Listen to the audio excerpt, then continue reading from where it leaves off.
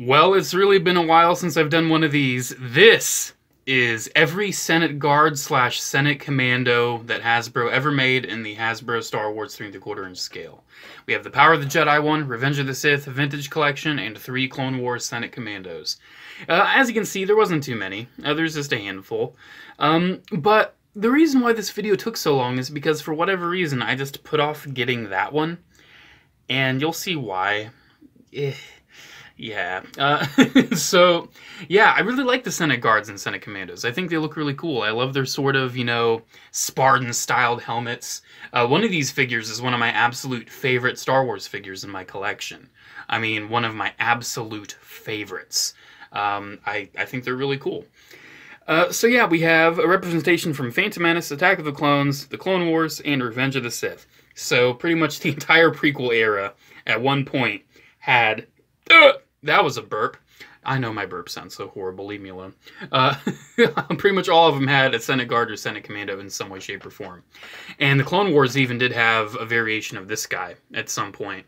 I think with maybe a different style helmet or something, maybe different clothes, like cloth goods and all that. So yeah, really cool figures. Let's start off with the one that I put off for so long. That's the Power of the Jedi one. Yes, he's on a base. He doesn't stand up on his own. His rifle, which I love the design of the guard rifles, by the way. I think they're so cool. His rifle is really bent. That was right out of the box.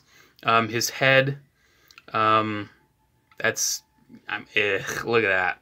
It's like all glued up in there. It's like on a double peg. It's really weird. It might be breaking off. I don't know. If it breaks off, whatever. It's no biggie. This guy only cost me like $5. So yeah, his gun, he holds it really firm. He's just really weird, dude. Like, look at his joint. Like, just look at that. Isn't that weird? Yes, I see it's stressing a little bit for me doing that. I don't care. Yeah, it's so weird how he's just popped together so simply. He's always stuck in the rifle holding pose. I mean, his articulation only benefits him being in that pose. And it doesn't benefit him being in any other pose beyond that. And look, if he poses his arms, his cloth is just dangling so awkwardly. He's got leg articulation that's essentially useless because it doesn't help him stand in the slightest. His head also looks really weird. Like, I don't know. It's like his face is painted and it's just... ugh. He's got really nice shiny armor, though. His armor's a really nice glossy blue. When I say his armor, just his helmet. That's the only armored part of him. He's just... oh, man. Ooh, yeah. I would say easy pass. I would say don't worry about him. I would say he's probably the, I only got him to make this video, basically. And then we have the Revenge of the Sith one, which is one of my absolute favorites. That's because he has a black visored helmet, and I think that just looks really cool. He's essentially just a recolor of the Red Guard, the Royal Guard, the Emperor's Royal Guard. But he's blue with a new helmet, and I think it's really cool. He has the same rifle, which is cool. He's got, the shoulders that can hinge, and he's got the elbow swivels, which honestly, I know a lot of people don't like them, but look, just with an elbow swivel, you can get... like, a little under 90-degree bend, you can get a straight arm, and you can get it inward. Like, honestly, that's pretty essential motion, all done with an elbow swivel. I'm just saying, it's not a bad joint. And then he's got that. And then under his armor, or under his cloak, he's got really cool blue armor, which I really like. He's got a pistol in there. He's got, a strap, and they painted it all, too. It looks super cool. It reminds me of a G.I. Joe. Like a Valor vs. Venom era G.I. Joe character. Like a Viper or something. It just kind of gives me that look. He looks really cool, though. I'd honestly love to have one of these and take the claw. I'm going to do that. It gives me an excuse to get another one. I think I'm going to do that. I don't like how it kind of floops out, though. I feel like the stitching... should have continued like most of the way down instead of just being right there.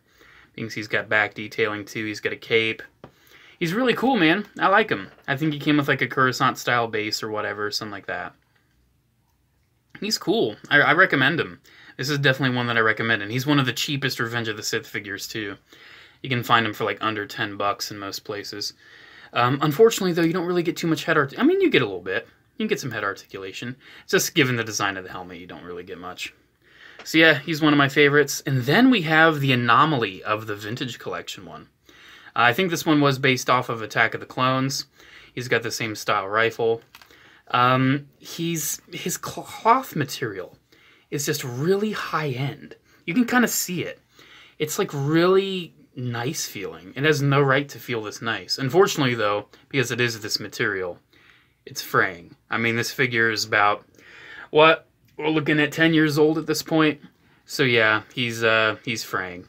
But, I mean, it is what it is. He's got the pike, which is really cool. He's the only one that comes with a pike.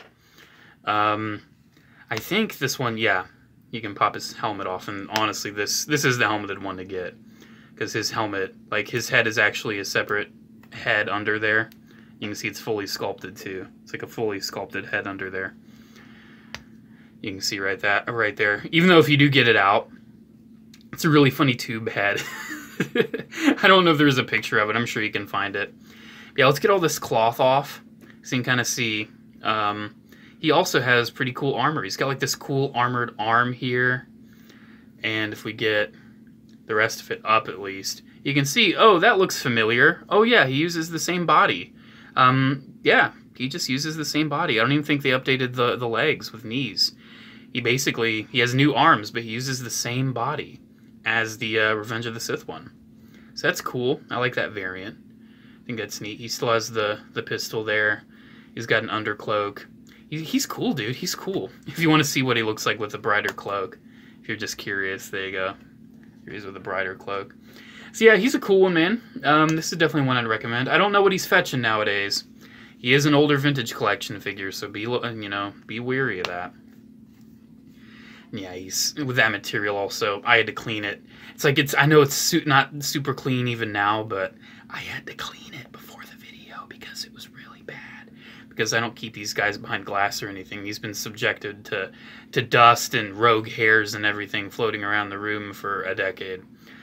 So yeah, there is the Vintage Collection one. Really cool. Really cool. Really love that one. I just got to fix that fraying cloth at some point, but I probably never will because you never see it because it's down there. Anyways, we'll skip to Argaius because I want to save Jfon for last. So, Captain Argaius. I've had him for years, but he was missing his helmet. Another reason I didn't want to make this video, but I was reunited with the helmet quite recently thanks to a fan whose name I forget because I'm filming this at like midnight. You know how it is by now. I'm so sorry, but thank you. You know who you are.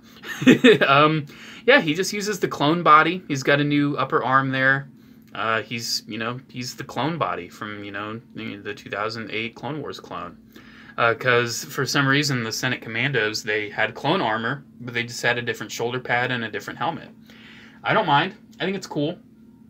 And I think Argaius was a cool design. Kind of lame that he had his face exposed, but thankfully they corrected that with Captain Jfon. But yeah, he's a cool guy. I like the white on the arm. I think it's the same pattern as Jfon too, but Jfon has a lot more white. Can you tell I'm a Jfon simp? We'll get to him in a minute. But yeah, he's cool. He's got a white hinge in his hand though, for whatever reason. Or I guess it's to match the white there. But yeah, I just find that so jarring. It's just a white hinge right there. Yeah, Captain Argaius, I'm sure he came with guns and all that. I just don't have him with any. And then I think it was a either Target or Walmart exclusive 2-pack. You got a normal Senate Commando and Captain Jfon. I ended up having to buy these guys separate. I got him from Tung Hori, and because Tung Hori sells factory rejects, this black elbow was not painted, and I had to paint that. And that's true. That's just what he sells. Like 9 times out of 10, whenever I used to get something from Tung Hori, there was something wrong with it. And this is Captain Jfon. I don't remember where I got him. Probably a forum or something. But yeah, remember when I said one of these was one of my favorite Star Wars figures in my collection?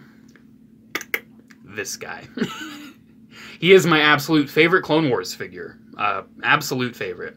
And he's sweet. Anyways, let's just look at the normal Commando. Because he looks sweet. He's got the cool looking Spartan helmet. He's got a smaller crest. He looks ready for action. I wish I had another one. I just have the one. But yeah, man, he's super cool. The blue clone armor just looks sweet.